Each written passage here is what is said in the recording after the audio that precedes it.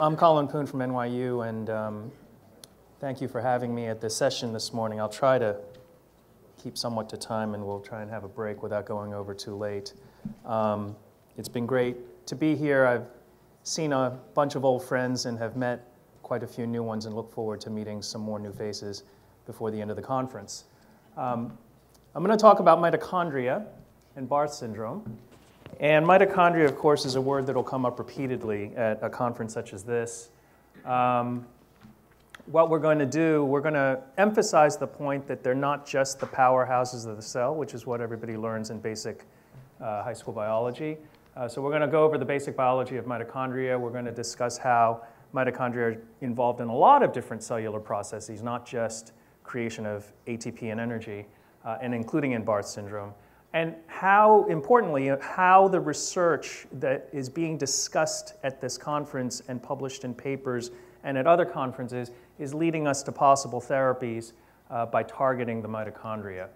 So Wikipedia, this is Encyclopedia Britannica. So mitochondria are organelles. They are small little subcompartments within the cell. They're in addition to the nucleus, endoplasmic reticulum, things like the Golgi apparatus.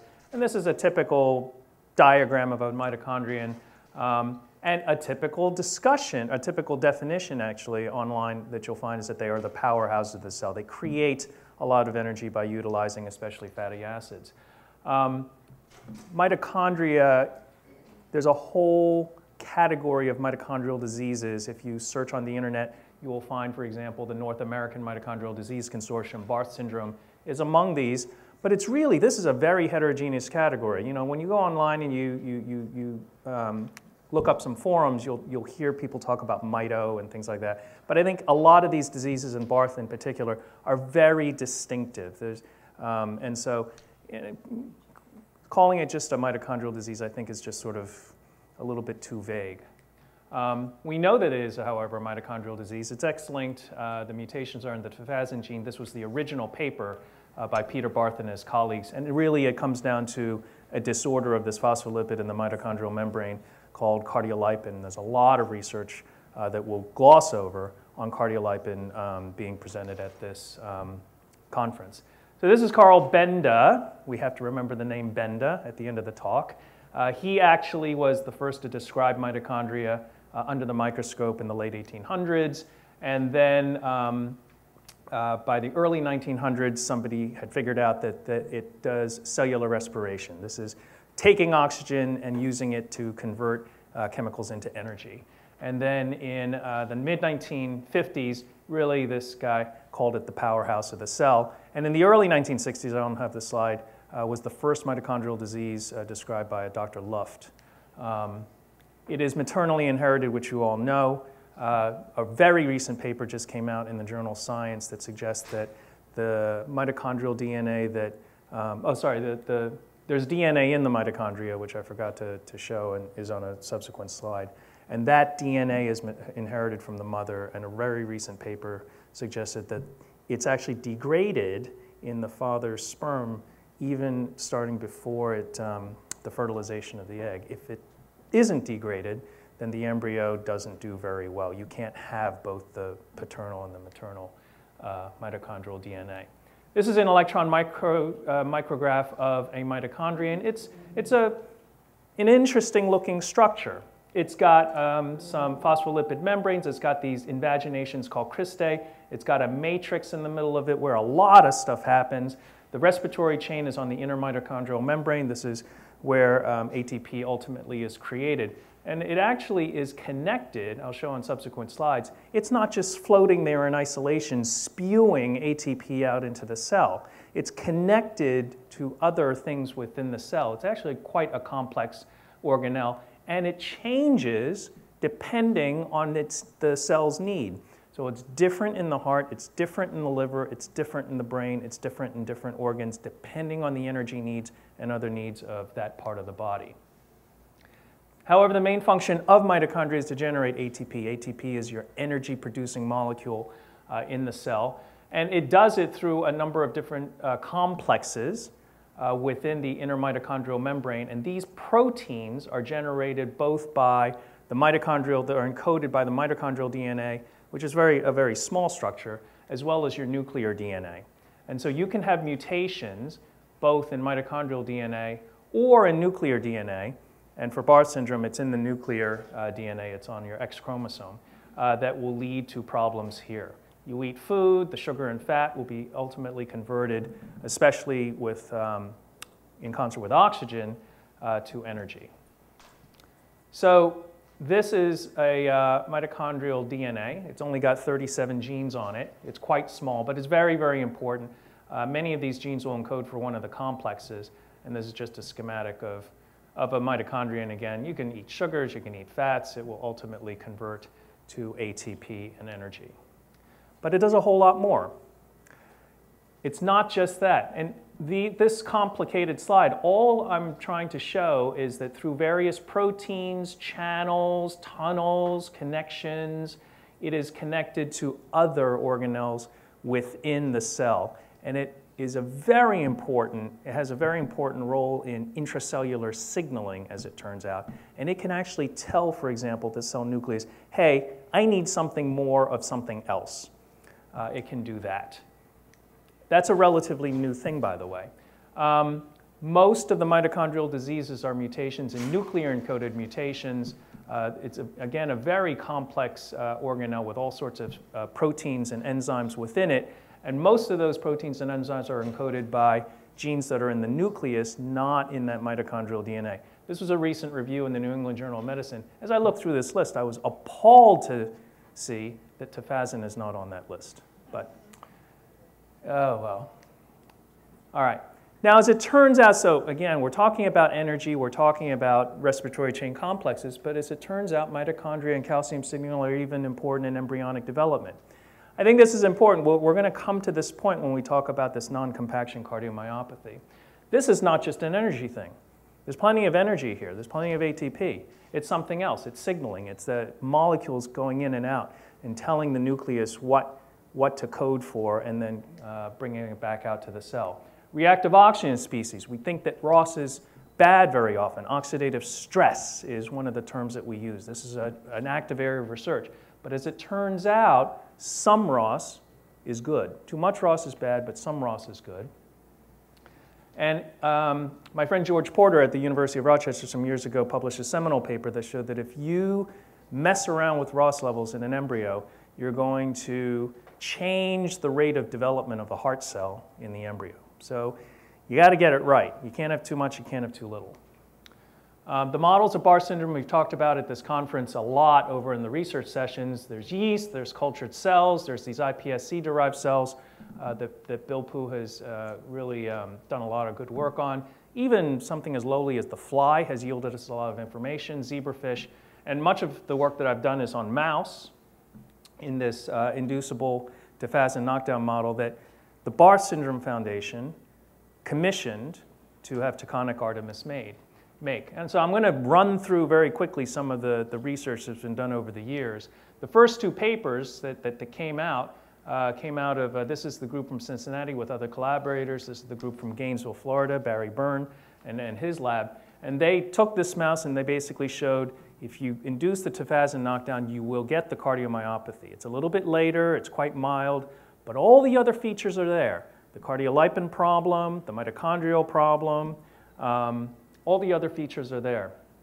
And then shortly thereafter, we, with slightly different experimental techniques, showed that you can actually create non-compaction in this mouse, but it's all lethal.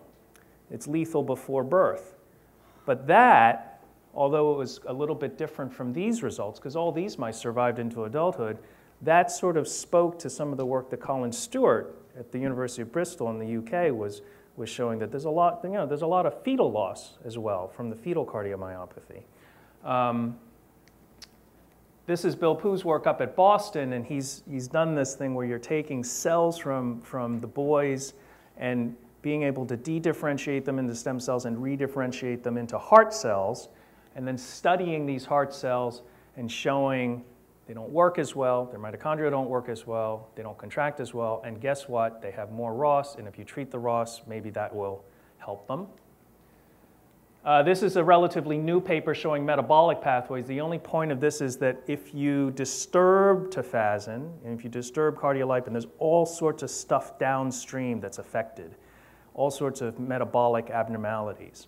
We know this, though, right? We know this from some of the studies that folks like Richard Kelly have been doing all these years on the Barth boys.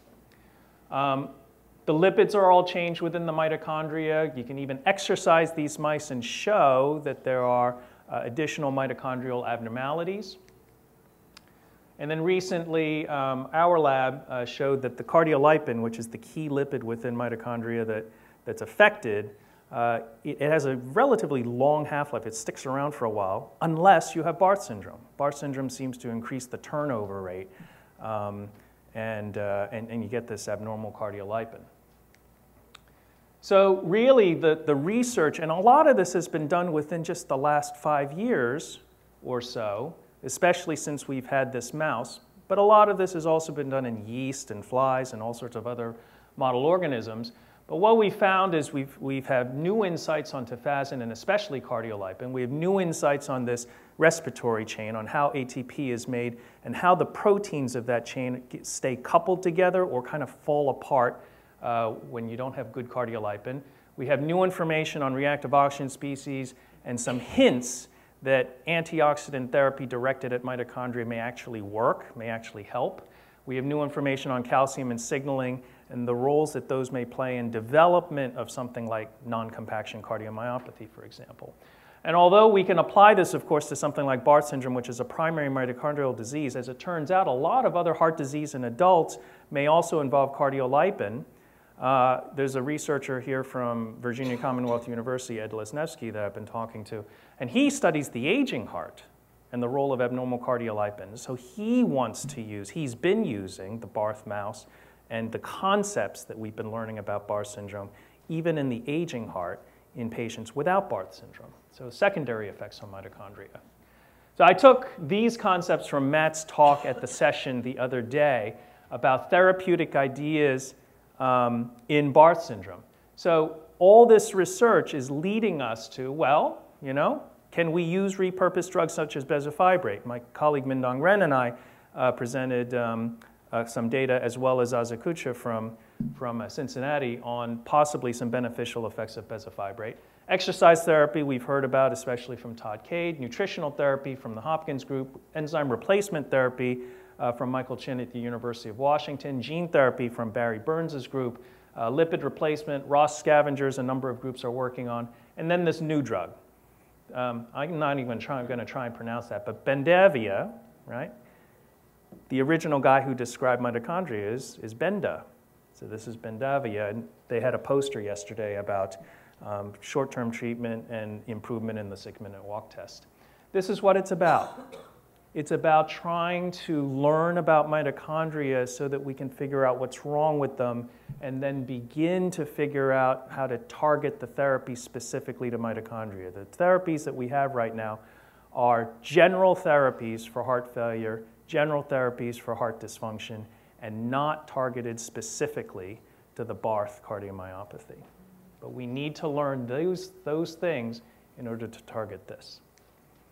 So these are my collaborators. It's really been a fun ride. I look forward to doing this for many, many years. I'm a relative newcomer to mitochondria research, but I am now a believer. And I want to make sure that all of you are believers as well. Okay? Thank you very much.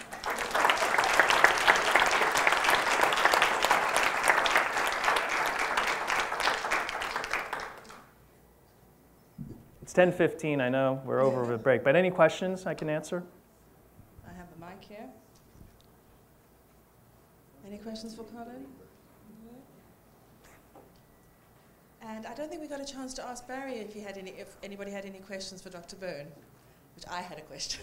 So I can start that out, I think. Colin, thank you very much. Thank you.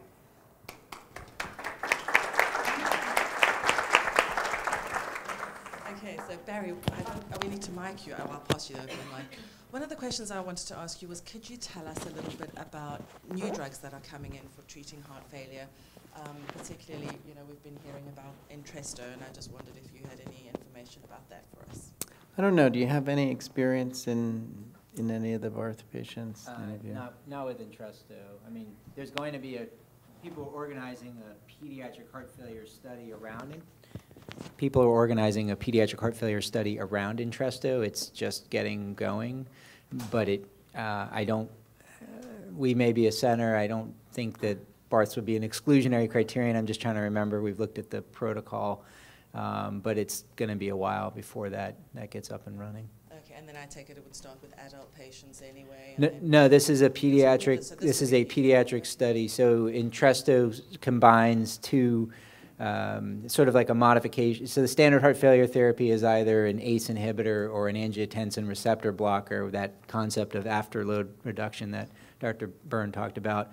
Often, and Entresto combines another drug, I think it's called sacubitril, which, now I forget the mechanism, but it basically in combination in adults it's been shown to be more effective than standard therapy with afterload reduction in preventing heart failure decompensation and mortality. So it's an exciting drug. Whether it'll have all the same carryover to pediatrics I think is really important to test, because just as Dr. Byrne said, the beta blocker trial which beta blockers are well shown in adults to be beneficial, but in the pediatric trial for a number of reasons it wasn't shown that wasn't shown to be the case. It may be beneficial, it just wasn't shown to be the case. Sure.